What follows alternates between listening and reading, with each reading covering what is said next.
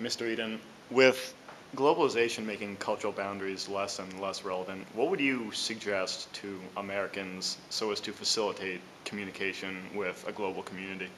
You know, that's a really good question. Americans, as well as most of the global community, should take an interest in religious and culturally significant backgrounds. Specifically in the case of Japan, a very good starting point is that of the creationism myth known as Amaterasu Omikami. Basically the story of how Earth, Japan, and the world was created.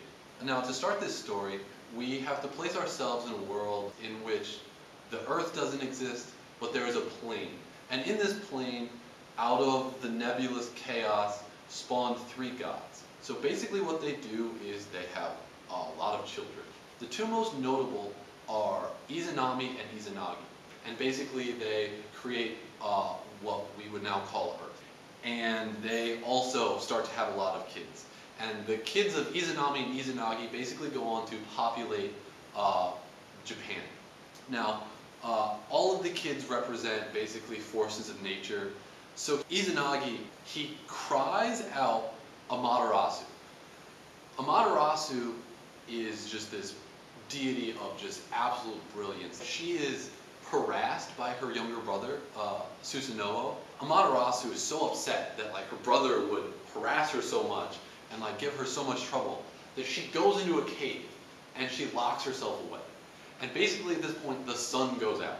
So basically all the gods outside have this weird party that's like, they're singing and they're really happy. And Amaterasu is in the cave and she's trying to hide, but she's so curious as to what's going on outside that she peers out of the cave. And when she does, she's met by her own reflection because they placed a mirror in front of the cave. And when she sees herself, she's like, oh my gosh, I gotta leave this cave now.